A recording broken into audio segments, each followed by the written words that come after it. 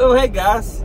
So it's a little bright, so you know the lighting's gonna be a little off. I'm gonna try to stay back here, you know, so I don't turn into Elmer's glue. If I lean forward, you know, see what it's gonna be before this camera focuses. But we're over here in Sparks. Technically, it's McCarran. Like Sparks is technically Reno, and it's like another. Really? Wow. Cat's over here getting very unhappy because I'm talking, although he just wants to love it. But Sparks is like, fuck, what, still another 10 to 15 miles west. Yeah. This is pretty much an industrial park is what they're building out here. Like there's a Tesla plant somewhere out here, there's a Walmart DC, there's a PetSmart DC coming out here soon. I think there's a P&G. There's a few other ones here. I was getting my reload. But I'm empty, and Donner's getting fucking slammed with snow in the last 5 days. Like, they just got 2 to 3 feet over 2 days. And then, you know, they're supposed to get like 4 to 6 today, and then another 10 plus tomorrow, then another 4 to 6. It's like, Jesus. I'm empty.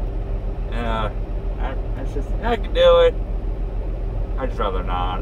It has nothing to do with my skills or whether or not I can chain or whatever. It's all the other idiots. So. Like last time I chained up with Don, it took me an hour to get to the fucking chain, like the chain-up station. Just a chain. And then, you know, it's like 27 miles, and it's like, you know, an hour because you're chained up. You shouldn't be going more than 30 with tight chains. So really 25 to keep you safe. It's just an hour. You know why you don't really go more than 30 and 30's pushing it? You really only get 30 if your chains are really tight. It's because you will start flinging chains. And it's really easy to do. I don't know how many trucks I saw blowing my doors off that had chains on our trailer flapping, like literally had like a strip like this long flapping and catching their under, you know, the belly of the trailer and sending out sparks, which is winter, you know, it's not gonna do anything, but it's technically a hazard. It's the only amount of times it starts coming off even more because you'll damage them, and then they break and they rip off. Or, you know, Dodger chains on the road, which, that's fine. But, I figured, you don't realize how many people don't really know how to communicate with a truck or a car until you really get out here. And then, like, I've had so many people ask me, even warehouse guys, like, they've had something they need to get a hold of a truck for, and they're driving down the road, but they didn't know how to do it. So I figured I'd make a video and try to give you some examples. We won't cover all, and we'll cover a majority of them. But there's also relies on trucks also paying attention, meaning looking over at you.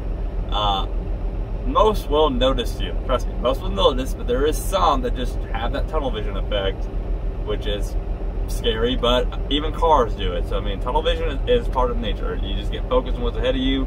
You kind of tend to like ignore what's around you. You feel better? You get some food?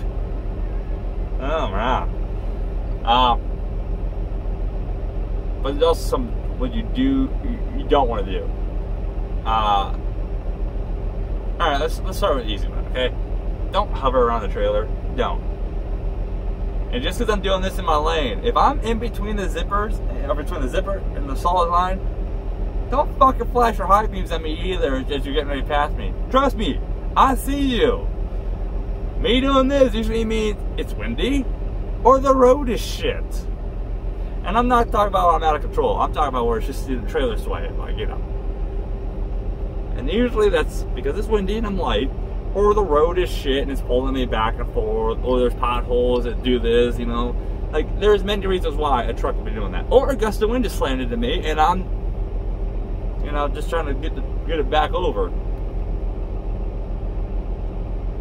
Flashing your high beams at me, especially at night, does not help. It actually has a reverse effect. So all it's do is get my attention and thinking, oh no, I'm more over there or something else, and more than likely I'm gonna start drifting that way more. Because hell, that is a natural effect on humans for some reason. Like even bugs, like it's a bug to the light effect. You gotta fight against it. That's why you've ever noticed you drift towards bright lights when they're passing you. or get pushed away, like all the way, but you know, you're thinking about it either way if you're being pushed away. Don't do that. That's bad. No. So, what's the correct way to thank a trucker, okay? It's the same way trucks do. So you don't have the little interrupt. Well, hit your hazards. Let them blink for once or twice. That's all you gotta do. You don't need to do anything fancy. I mean, hell, if it's daytime, hand wave works too, you know. You know, the good old classic hand wave. As long as you keep a finger down. But that works too. Okay? You know, it's not rocket science here. You're letting a truck in. Daytime, okay? This is the difference. Daytime, flash or high beams once or twice, fine. Especially when, you know, because you know how the cars are in the left lane. And if you're all bumper to bumper, we have our turn signal off for, you know, seconds. We really don't like cutting you off. But the reason why we do it, force our way in, because y'all won't give us a fucking choice. I've sat in the right lane for 15 plus seconds because every time there was a gap and I was thinking about it, somebody, like, it never fails, somebody speeds up. Like, by the way, it's not really my fault. If I get over and you were, fuck, three posts back, 3 or 4 posts back, and you're doing, you know, and I'm doing 70, and I feel I'm 70, but you're doing 90 or 80, it's not my fault you're speeding. I got over, if you're going to speed limits, I got over, and we would have no issues. So because it's close the gap, doesn't mean I'm wrong here. So, you know, doesn't mean you gotta try to sit on my ass, flash your high, maybe somebody to hurry up. I still can't go anywhere, can't go any faster than 70. And trucks gotta pass too. That's why if you ever notice, if one truck gets out to pass the guy who's slower and there's another truck behind, trucks usually let other trucks in to pass because they know how it feels. Especially the guys behind me. If the guy behind me is faster, more often than not, he'll let me sneak in and get in front of him because he already knows he's gonna blow my doors off when I get over. So an extra 30 seconds is gonna hurt him, nor is it gonna hurt your cars. But the real problem is it's the bumper to bumper. If you want to communicate better with, you know, and not also have your day ruined for an extra 30 seconds, don't sit bumper to bumper. It's bad. But you know, the whole thank you, the whole flashing your hazards once or twice, well, leave the hand wave. But if it's nighttime, okay, nighttime, this is important. Don't. And I get it, I'm flashing the high beams easier, but preferred just to toggle our lights off real fast. Like you don't even do it once or twice, or more than once. You just do it once. Literally just turn the column over, just once, return your headlights off, turn them back on. Because as soon as we see that, we're instantly getting over. High beam, we gotta, like, see, the problem is the high beam is at night. You got guys who are like, who use it at road rage. We don't know if you're raging at us. We don't know if you're trying to tell them to hurry the fuck up, etc. There's so many options. Turning your highlights off just at least once. I mean, just off, or like not even a second. Turn them back on. Just tells us, okay, he's letting us in. Good, let's go. What about is there hazards coming up? This is what I do, and some people understand it. Most do.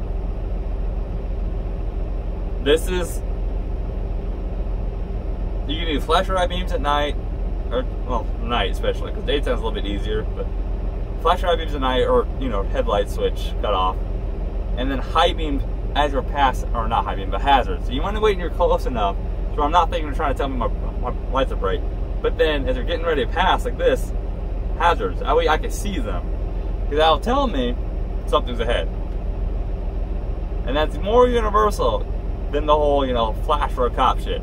Because that can tell me, hey, there's an accident ahead, or hey, there's wildlife, or there's something. Reason why I say this, okay? I'll give you a little example. Last winter, I'm in Oregon, or northbound, 395, you know, 2-lane highway. I'm up in the passes, you know, it's icy, it's snowing or whatever. I'm a U-Haul on a box truck. It's a box truck. U-Haul crest this hill as I'm getting ready to crest it, but I'm still about 100 feet away. He immediately high beams me, puts his hazards on. I immediately start getting off it. And sure enough, as soon as I crest, I saw 2 trucks stuck on that hill, chaining up. He gave me a heads up because that hill was slick, and that was heavy. that hill with my truck set, had me sliding that hill with the brake set. So it was slick enough where it was doing that. So him giving me that heads up notice, even though I was only going about 30, 35, allowed me to creep over to see what's going on instead of trying to break down that hill or brake as I'm cresting the hill. So gravity starts getting me. So that's a heads up notice. But you know, it works for wildlife too. I do it a lot for wildlife. I'm on 2-lane highway and there's a lot of them near the road or on the road. Or I just had one, you know, cross over, because usually if one crosses over, there's going to be more. But if they're hovering, it's usually nice to let everybody know, hey, you need to start paying attention ahead. Something's going on, you know. I did to another truck once. I was in my car coming down from Normopolis in a little canyon, right? In Wyoming, that is. Snake River. It's 2-lane highway. It's very curvy. Well, this guy was going from the 60-mile-an-hour stretch to where I was, where it was dumping sleet. I mean, you know, it was a very slick wintry mix, and I was coming out of it before he was even in it. He was like another, I don't know, about 400 yards away. I flashed him a couple times and gave him hazards, nighttime. He did the whole blinky to me, and he started slowing down. Just giving somebody a heads up notice, so at least they're, you know, paying full attention, going into it, and then they can go, yeah, okay, it's not as bad, get on it or whatever. Because you never know. A truck and empty going into that stuff can instantly lose traction, especially highway speeds, going from highway speeds where it's dry to all of a sudden it's sleet, slush, and all that. It's bad. That's where a lot of accidents happen. Is you're going from, that's where I almost had mine what, February? Last February? I don't remember what month it was. That was my video. Dry fucking roads. And I was on New Mexico, you know, where I had to ditch my lane, thread the needle between both lanes. I was cruising 70. Roads were dry. There was that like 200 feet stretch where it was just icier and shit, and it caught everybody hit that, like caught everybody in front of me. It's just everybody did the right thing, which is fucking props, because that's rare. Well, let's see. I mean, what if something's going on with, okay, tire, for example. Okay, tire. Let's use tire. Everybody knows tire. How you want to do it. By the way, your car horn is sometimes hard to hear over the truck. Trucks are loud. This is one of the very few times I would sit and hover. But you want to do it next to the driver's door. Because if you sit there and hover, eventually the driver, I mean, at least sit there for like a few seconds. And then, you know, I mean like 3 to 5. And look at the driver. So trust me, if you hover, I'm instantly going to look down. Because now I'm like, what the fuck's this guy doing? Why is he hovering? He just blew, you know, was hauling out, and now he's sitting here. That good driver is aware of his surroundings. For the most part, will notice that you came flying up on him, and all of a sudden you slow down. Because there has to be a reason why, or you just have that whole herd mentality. But I mean, it's rare when it's like that, when you just slow down the truck. Most slow down the trailer, not the truck. But there's that whole wheel, you know, you can do the point of the back and wheel. That will tell me something's wrong. Contrary to popular belief, if our doors were open for some fucking reason, if they're not actually doing this, if they're sitting like this behind the trailer, we can't see them. You cannot see your doors, so they're sitting straight out like this. You cannot see them in your mirror. It's not until they kind of do this, go out more. And yes, it is possible for the air to keep that door straight out behind you at highway speeds. It is completely possible. I had one like that. I did a blue beacon wash. I've done plenty, at least 30 washouts at that point. Just one in Michigan, Blue Harbor, something, Denton Harbor, something like that. I think it's Denton. I went in there, got a washout. It was like 4 o'clock in the morning. They closed one door correctly. They closed the other door. My mirrors. I mean, we're sitting in a truck. I mean, and then they do everything themselves. It's mitigating risk. They don't even let you a reefer run when you're gonna wash, which is, even if there's, you know, meat, whatever, if they're doing a trailer wash, nope, gets turned off. I don't understand why. It's waterproof, so. But they didn't close that door, and it came undone as I was going down the highway, and it stayed behind me. But I I didn't even notice. I mean, because it stayed behind me. There was no wind, so there's a vacuum effect. Just kept it in there.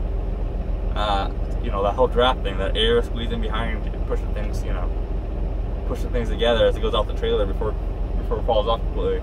Well, some guy came hauling ass on me, and he was like 2 lanes away. I was on the right lane. He was in 2 lanes away, and he immediately came up beside me, pointed back the door, and did this. You know, I was like, door, immediately door. So there's a problem. Try to make it understand the driver can, you know, try to do something for the door to understand, or for the driver to understand.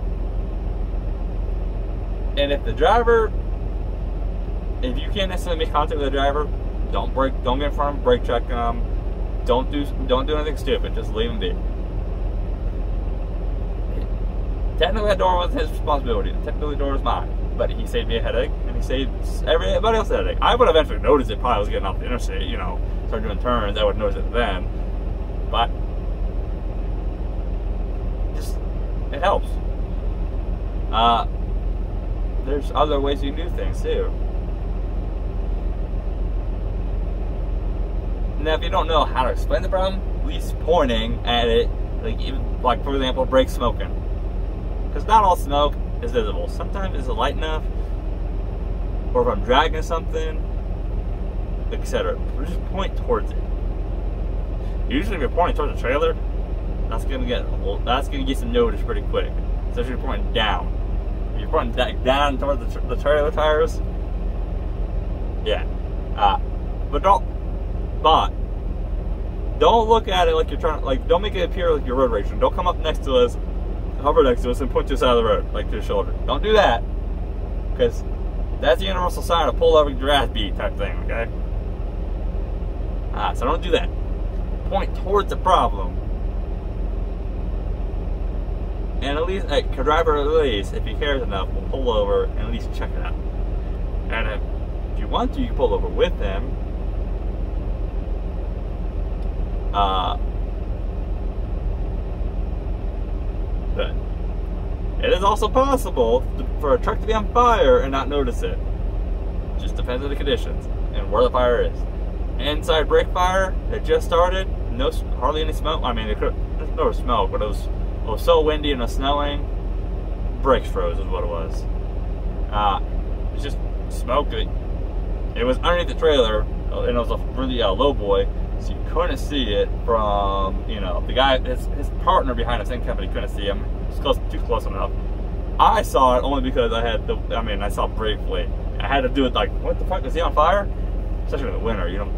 If you go down the highway in the winter, you don't expect him to be on fire.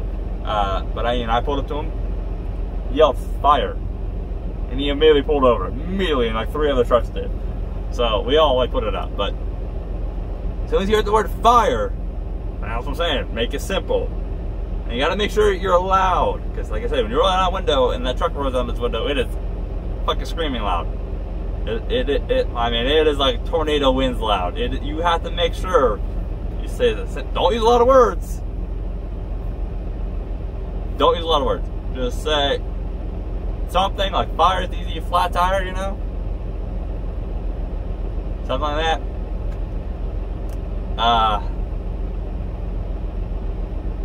For example, blowouts. If there's a lot of trucks in the area, blowouts are one of the hardest ones to really sometimes feel. Because contrary to popular belief, you will not always feel a blowout.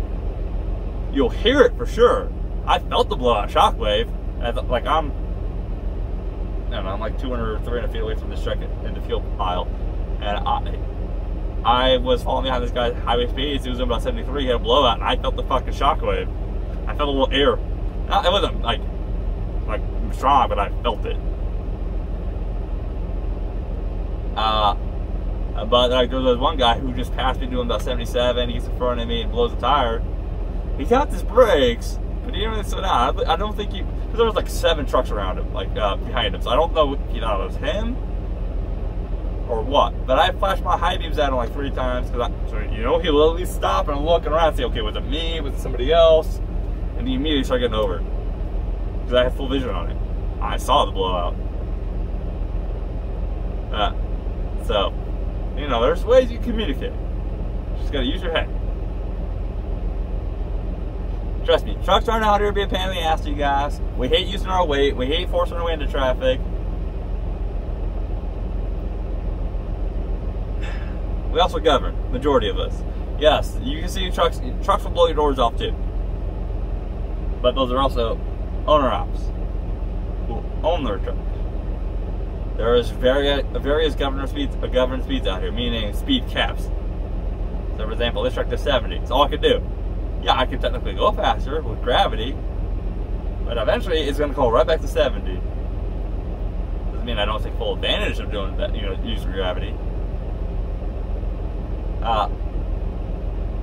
So we all got, hell, trucks gotta work with each other too. And it's also frustrating when the other trucks out here do not work with you. But yeah, speed is a major issue, which does create many other problems, which I'll probably talk about at some point later. As you take the full risk yourself. I mean, it's different. I'm not talking about like ripping the car's hood off as they're getting over. I'm talking about if I'm getting over and there's like 3 car lanes, okay? 4 car lanes. At least, it looks like it. It's probably more, but it looks like it. That's probably what? Roughly in the mirror distance, at least 100 feet. If I'm starting to get over, you take the risk of going over the speed limit. And if I don't get over, chances, here's the problem too with trucks, there's a lot of people don't understand. If I don't take the opportunity I'm given to get over, I might be sitting there for a while waiting for another one. I'm not joking. I've had my turn signal on for 15 plus seconds one time. Or not one time, but actually a couple days ago. Because in Idaho, people want to sit in the left lane, bumper to bumper, even though the right lane is plenty empty. But instead of doing this, to pass, they'd rather sit here and sit bumper to bumper. And it's not, that keeps getting worse and worse and worse because nothing's being done about it. Yeah, if I was in a fucking left lane just sitting there, I'd get pulled over because, fuck me, I guess. The cars could do it, no problem. But anyways, hope that helps some. If you got others in the comments, go ahead and post them. I just gave some of the basics with a little bit of ranting on a still fucking 22-minute long video. Anyways, you guys see you later. Catch you next time. Bye!